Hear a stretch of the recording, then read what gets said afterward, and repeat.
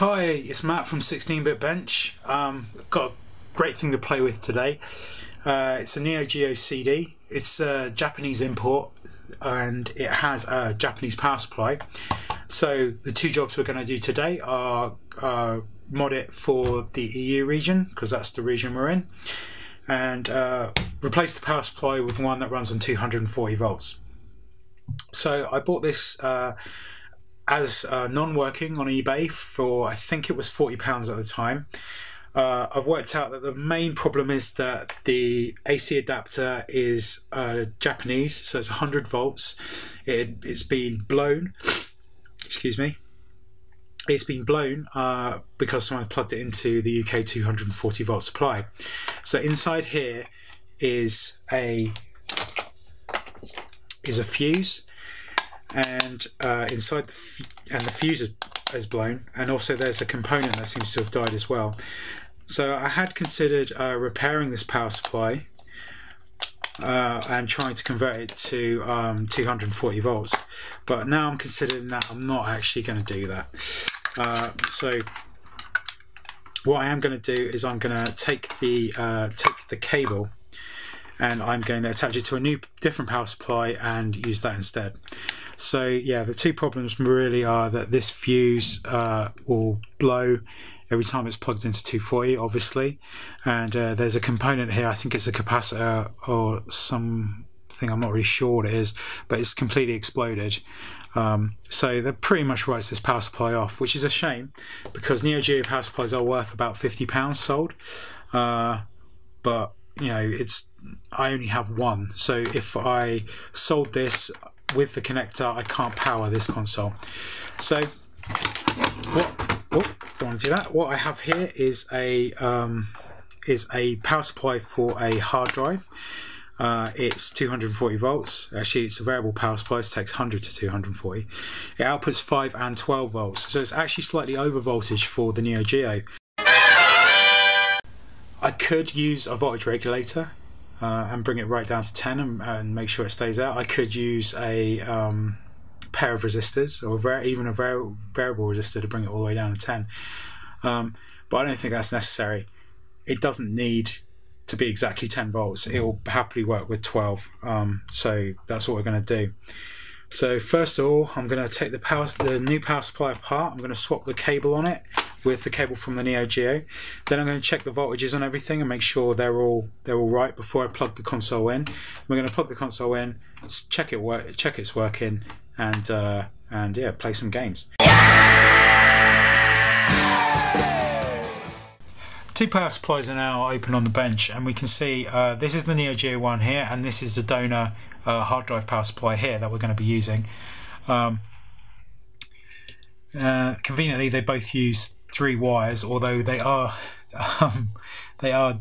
different. So on the Neo Geo you have white, red and black. Black is going to 10 volts, white is going to ground, and red is going to ground and white is going to 5 volts, which is weird. You'd expect black to be ground. On this power supply it's a bit more sensible, so red is 12 volts, white is 5 volts and black is ground. Now I've checked the cable for the Neo Geo power supply. It will fit here inside the new power supply, so that's great. Everything will look nice and neat once it's in there.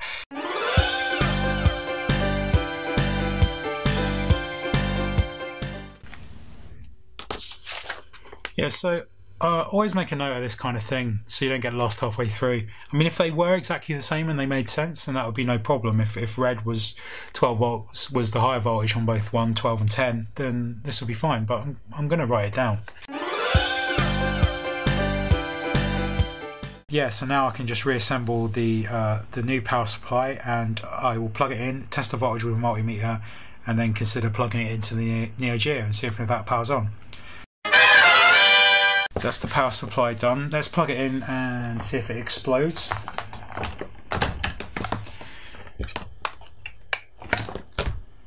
Didn't explode, that's good. You see the little LEDs come on, which means something's working inside there. So here we've got the Neo Geo 3 pin, so let's just take a look at that.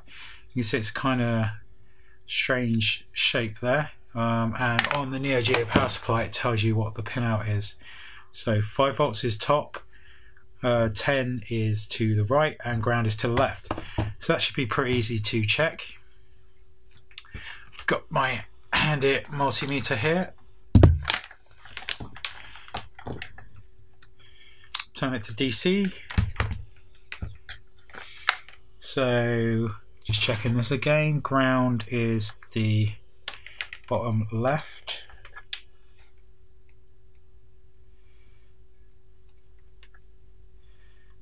So let's pull that off.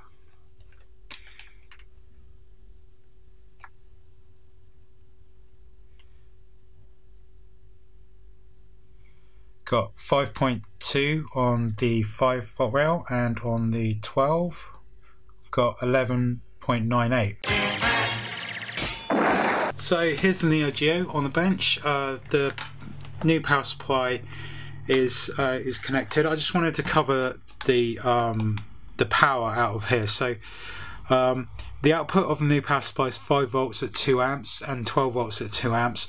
On the old power supply it was 5 volts at 2 amps and 10 volts at 1 amp. So that means the new power supply can actually supply more power, so it's actually probably a little bit better than the old one.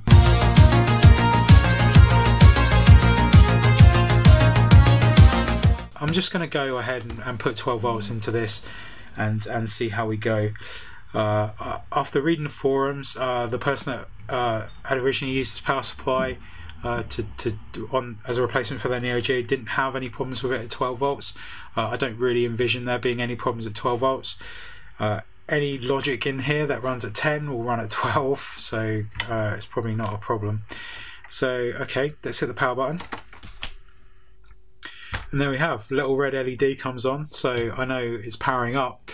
Next we'll connect it to the TV and see what kind of picture we're getting. I think it should default to a CD player interface if it's working. So yeah, let's take a look. So I've plugged the Neo Geo in, and yeah, I'm getting no video, which is a bit of a concern. So yeah, I'm going to need to take it back to the bench and see if I can figure out what's going on here. So day 2 of trying to figure out the Neo Geo, I think I've found the problem. The connector, the power connector, is loose. So yeah, I found that if I held it down, I could get it to boot. So what I'm going to do is just get a small screwdriver or something. You can see these pins. You can see the ring there. It's like a split ring in each pin. So if I crimp those a little bit, that'll make it a bit tighter and make a better fit. And that should resolve the problem. Just used a pair of pliers. Can you see that there? They're a bit more misshapen now, which in some ways is actually better because that means they'll at least make a contact. So yeah, it seems to be working now. The Neo Geo powers up and works fine, which is great. It was sold as 40, but apparently just had a bad power supply. So what I'm going to do now is I'm going to open it up and I'm going to mod it for the EU region. So inside there's some jumpers that you just need to bridge one of them to set it to EU, or I could set it to US. I did think about putting a switch in the back. You know, I could just have a little switch here, but I thought, how often are you really going to want to change the region? You know, it's a Japanese region at the moment. I'm selling it in the UK. It's going to be an EU region machine. It's going to be in English anyway, so there's really no point in putting a switch in. If someone down the line wants to put a switch in, then you know they can drill a hole in this case. But you know, I'm not gonna.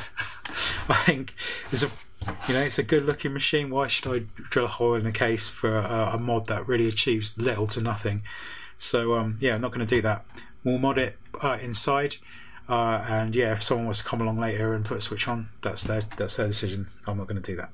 Sure. So I'm going to open it up now, and we'll take a look inside.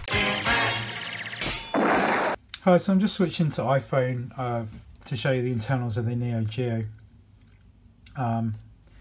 We don't really need to delve any deeper than this. So this is the 4 corner screws are out there, and this gives us access to everything that we need to perform the region mod. So if we look over here, just above this resistor bank, and this cable, right? You can see this is how you set the country code. So USA has jumper 1 bridged, and EU has jumper 2 bridged, and the jumpers are the other side. So there's jumper 1, jumper 2, 3 and 4. You can see that it just needs a bridge placed in there, and it should be fine. So you can see there is jumper number 2, which now sets the console to the European region according to this table. I got this information from Gadget UK 164, his YouTube channel, where he's done this mod before. So yeah, that's linked in the description. I want to thank him for that. That is how I knew how to do this. What I'm gonna do is I'm gonna convert the machine to PAL, and that's done relatively simply here. So what you do is you remove this resistor here, this 20k resistor. You can see it's 20k. Red is 2, so red, black, orange 20k. You move this and replace it with a 16k resistor. I've only got a 15k at the moment, so we'll see if that works, and if that doesn't, I have to order some 16ks. The other thing you do is you remove R55 and you jumper 1 here, and that will turn it from NTSC to PAL. So I think one does the frame rate, and then the other does the video standard.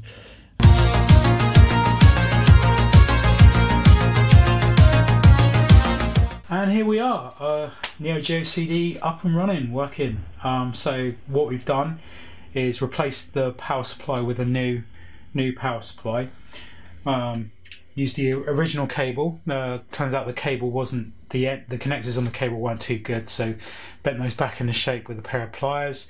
That means they now make better connection on the back of the box, and when you insert and remove the plug, you can tell that it's better. Other than that, we modded it for the European region, so language is going to be English now when it boots up instead of Japanese. We changed the TV standard from NTSC to PAL, and just gave the thing a general cleaned the lens, made sure the gears had grease in them and stuff like that. So yeah, it's in pretty good shape. So let's give it a go. Let's play a game. Of course, now we're going to suffer from the notoriously long loading times of the Neo Geo CD. So let's see how we get on.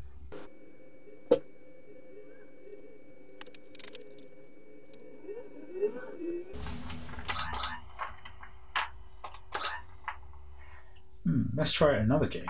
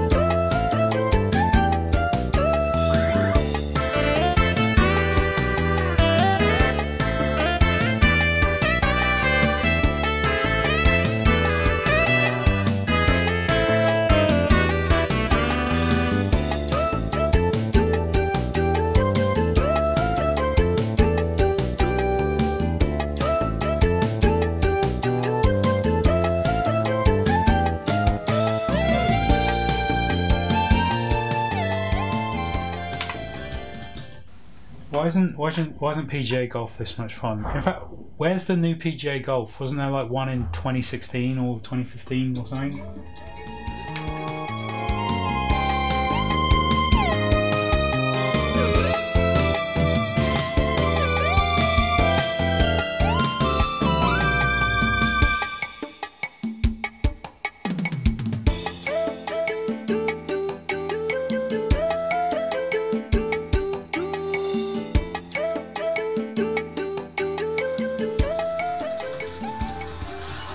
On the green!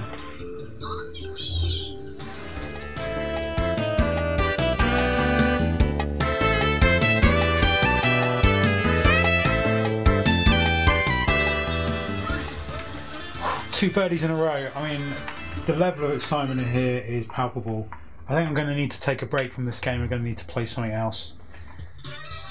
So yeah.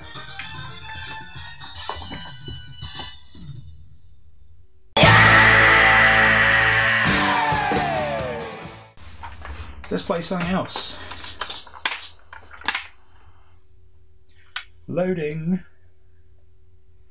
Actually, Metal Slug has faster loading times. That's one of the things it's renowned for in this console. I'm not sure if there's a SD card mod for this. I can look that up.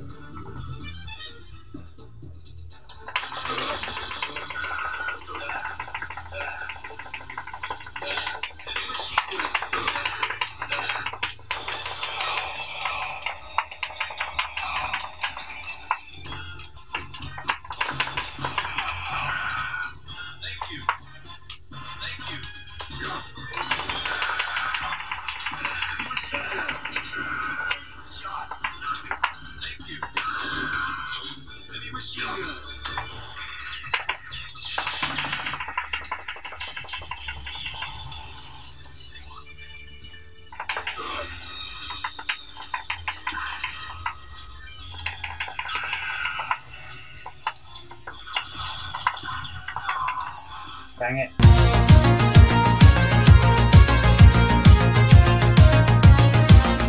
And there we go. So what did we do? Well, we replaced the power supply with a new one, an off-the-shelf hard drive power supply that provides 12 and 5 volts. The original power supply provided 10 and 5 volts. Looked at modifying the 12 volt rails to provide 10. At the end of the day, it didn't actually need it. The console accepts 12 volts fine, so that's not a problem. Other than that, we modified it to the European region because that's where we are, and that's where it will be for sale. It also changed the standard from NTSC to PAL by adding a jumper, removing a resistor, and changing a resistor from 20 to 16K. So thanks for watching my video on the Neo Geo CD. Follow us on Facebook and Twitter. It's 16-Bit Bench. Please subscribe if you like the video, and like the video if you like the video. There's more coming all the time. I'm trying to do 2 a week, running the gambit from classic consoles like the Neo Geo, arcade machines, handhelds, all the stuff that we refurb and sell here at 16-Bit Bench. There's stuff I'm making videos about. So yeah, thanks a lot, and I'll see you next time. Dang it.